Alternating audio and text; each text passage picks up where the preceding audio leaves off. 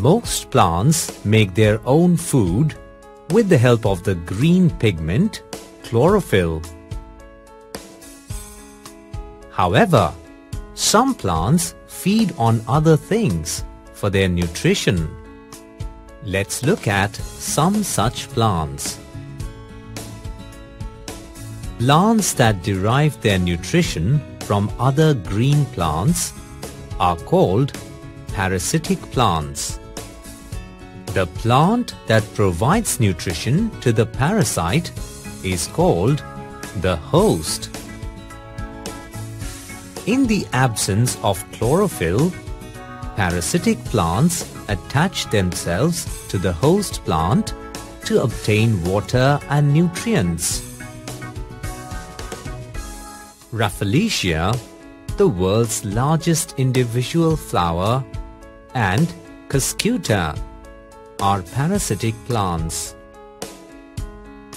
Parasitic plants are not the only plants that depend on others for nutrition. Let's look at insectivorous plants. Green plants that have chlorophyll and make their own food also eat insects. Such plants are called insectivorous plants.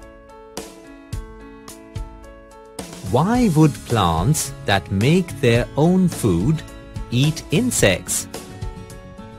The answer is simple. These plants grow in soil with poor mineral content. Eating insects gives them complete nutrition. Examples of insectivorous plants include Venus flytrap, sundew, and pitcher plant. These plants trap the insects inside their bodies and digest them. To summarize, parasitic plants do not make their own food and feed on other green plants. Insectivorous plants can make their own food, but obtain their nutrition by feeding on insects.